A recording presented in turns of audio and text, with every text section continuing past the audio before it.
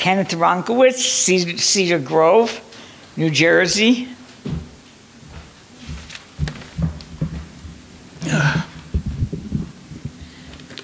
This is called Love Letters. My father hid some love letters in the ceiling. Not a man of words, a man who found it hard to sit and easier to be working. The patio he built stone by stone. A barbecue of bricks salvaged from a factory raised in 1959.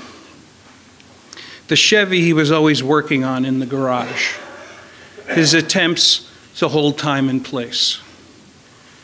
The Chevy, his first newish car, his first good job, the war 14 years behind him, a daughter just turned teen, me ready for first grade.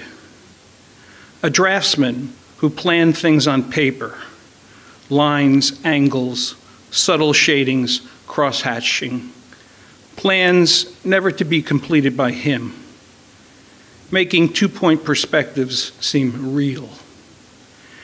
And in the home they bought when I was born, he hid love letters in the refinished oak floors, in the staircase balustrades that he turned by hand, under the summer tomatoes and vegetables beneath the apple, peach, and plum trees, on the little shelf he made for my new books. He hid them so well, it took me years after he died to find them.